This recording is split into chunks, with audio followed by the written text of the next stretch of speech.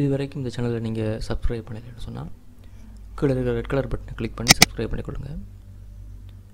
அதில் பக்கத்தில் இருக்கிற பெல் பட்டனை கிளிக் பண்ணுவதன் மூலமாக மருத்துவம் மற்றும் ஆரோக்கியம் தொடர்பான புதிய வீடியோக்களை நோட்டிஃபிகேஷன் மூலமாக நீங்கள் அறிஞ்சிக்கொள்ள முடியும்.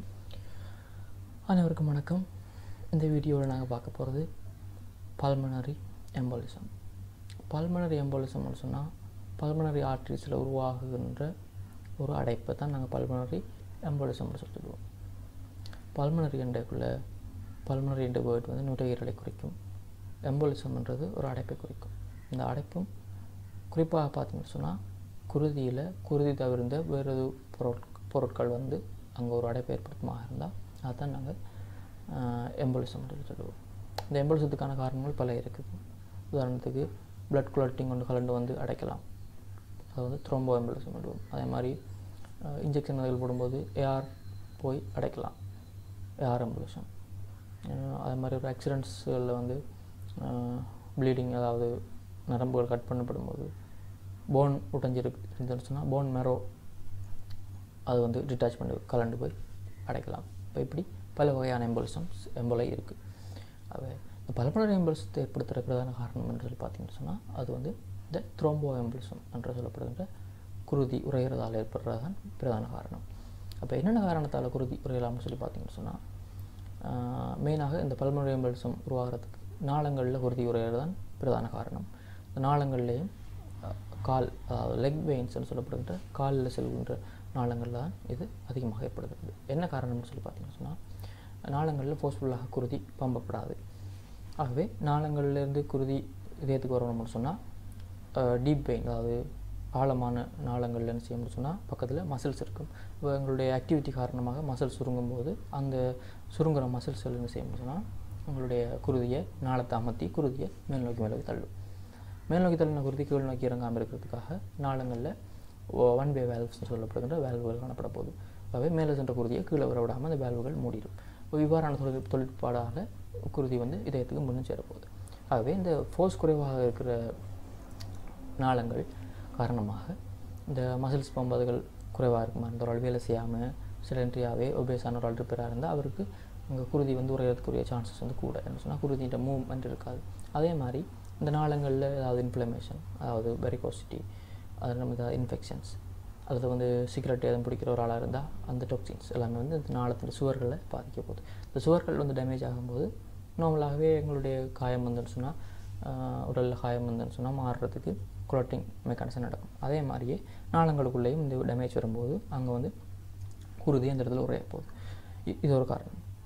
அடுத்தது சில பேருக்கு பார்த்தீங்கன்னு சொன்னால் ஹைப்போகோயாகுலேஷன் சொல்லப்படுகின்ற குருதி டக்குன்னு உறையிற தன்மை கூடுதலாக இருக்கும். அப்போ இவங்களுக்கு இந்த சான்ஸ் கூட. அப்போ இதனால் குருதி கொஞ்சம் கொஞ்சமாக உறைஞ்சி ஒரு குளோட்டிங் கட்டியாக உருவாக போகுது. இது ஒரு காரணத்தால் திடீரென்று வேலை செய்யக்குள்ளேயோ இல்லாட்டி பிளட் வேகமாக போயக்குள்ளேயோ கலண்டு போய் இதயத்தை அடைய போகுது நாளங்களோட. அதுவும் காலில் உருவாகினா அது இன்ஃபீரியர் வினைக்கவான்னு சொல்லப்படுகின்ற கீழ்பெரு நாளமூடாக சென்று இதயத்தை அடையப்போம். இதயத்தை அடைந்த இந்த எம்போலிசம் என்ன செய்யப்போதுன்னு சொன்னால் அடுத்ததாக இதயத்தில் இருந்து குருதி பம்ப் பண்ணும்போது பல்மனரி ஆர்டரியூடாக செய்யணும்னு சொன்னால் நுரையீரலுக்கு போகும். என்ன சொன்னால் நாளங்களிலிருந்து வர குருதி டீஆக்சிஜனேட்டட் பிளட், அதாவது ஆக்சிஜன் இறக்கப்பட்ட குருதி. ஆகவே அங்கே ஆக்சிஜனை திருப்பி ஏற்றுறதுக்காக நுரையீரல்களுக்கு செலுத்தப்படும். ஆகவே இந்த எம்போலிசமும் இந்த த்ரோம்பஸும் அந்த பிளட் ஃப்ளோவோட போய் ஒரு இடத்துல அடைச்சிடும். இப்போ ஒரு இடத்துல அடைச்சிட்டுன்னு சொன்னால் அதுக்கு அங்கால பிளட் பாஸ் ஆகாது. அதுக்கு அங்கால வார ஆக்சிஜன் அவ்வளோவும் திருப்பி தேவையில்லாமல் வெளியே போகும். என்னென்னு சொன்னால் பிளட்டுக்கு ஆக்சிஜன் கலக்காது. இது சிறிய இடத்துல ஒரு அடைப்பு ஏற்படுமாக இருந்தால், சிறிய ஒரு மயத்துளை நாடியில் போய் நாளத்தில் போய் அடைக்குமாக இருந்தால், நாடி என்ன சொன்னால் இதயத்திலேருந்து குருதியை எடுத்துக்கிட்டு போகுது. அவை நாடியில் போய் அடைக்குமாக இருந்தால் பெருசாக வித்தியாசம் தெரியாது. ஆனால் ஒரு பெரிய ஒரு கிளையில் போய் அடைக்குமாக இருந்தால் அவருக்கு திடீரென்று சிவியரான செஸ்ட் பெயின், மூச்சு கஷ்டம், வேகமாக மூச்சு விடுவார், ஷார்ட்னஸ் ஆஃப் பிரெத் எல்லாம் உருவாகும்.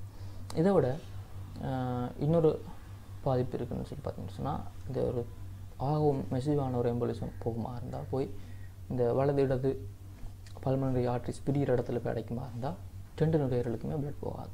அதனால் டெத் கன்ஃபார்மாக ஏற்பட போகுது. ஆகவே இந்த பல்மனரி எம்போலிசம்ன்றது ஏற்படாமல் பார்த்துக்கொள்வது மிகவும் அவசியம். அதாவது அதுக்கு இந்த கால்கள் அதாவது உடல் லோ பார்ட்டை வந்து எந்த நேரமே செரண்டரியாக இருக்கக்கூடாது. அதே நேரம் வந்து அவங்களுடைய ப்ளட் க்ளாட்டிங் ஃபேக்டர்ஸ் எல்லாம் அப்படி இருக்குன்னு சொல்லி பார்த்துக்கொள்ளணும். இது தடுக்கிறதுக்கு என்ன செய்கிறாங்கன்னு சொன்னால் இந்த க்ளாட்டிங்கள் உருவாகாமல் ஆன்டிகோயாகுலன்ட் ட்ரக்ஸ் வந்து கொடுக்குறாங்க. அதே வந்து நவீன மெடிசனில் பார்த்திங்கன்னு சொன்னால் ஃபில்டர்ஸ், அதாவது இன்ஃபீரியர் வெனா கேவான்னு சொல்லப்படுகின்ற கீழ்பெருநாளத்தில் ஒரு ஃபில்டரை வச்சு போட்டு விட்டுருவாங்க. அது வந்து த்ரோம்பஸ் இது மாதிரி இருந்தால் அது வந்து ஃபில்டர் பண்ணிடும். இவ்வாறான செயற்பாடால் வந்து இந்த எம்போலிசம் உருவாகிறத தடுக்கிறாங்க. இப்போ இதுதான் வந்து எம்போலிசம். இது வந்து ஷார்ட்டான ஒரு வியூவாக நான் சொன்னேன். இதோட டீப்பான ஒவ்வொரு ஃபேக்டர்ஸையும் பற்றின டீப்பான விளக்கம் வந்து என்னுடைய வெப்சைட்டில் இருக்குது. கீழே லிங்க் கொடுத்துருக்குறேன். இதோட மேலதிகமான விவரம் வேணும்னு சொன்னால் தமிழ்லேயே நீங்கள் போய் அதை படிச்சுக்கொள்ளலாம். இன்னொரு வீடியோவில் உங்களை சந்திக்கிறேன். நன்றி. இந்த வீடியோ பிடிச்சிருந்துன்னு சொன்னால் லைக் பண்ணுங்கள், ஷேர் பண்ணுங்கள். இந்த திரையில் தெரிகிற இந்த வீடியோக்கள் நீங்கள் இன்னும் பார்க்கலன்னு சொன்னால் அதை கிளிக் பண்ணி பார்த்துக்கொள்ளுங்கள். இந்த பல்மனரி எம்போலிசம் பற்றின மேலதிகமான டீட்டெயில்ஸான விளக்கம் தமிழிலேயே வேணும்னு சொன்னால் இந்த வெப்சைட் லிங்கை கிளிக் பண்ணி அதனூடாக நீங்கள் தெரிஞ்சு கொள்ள முடியும்.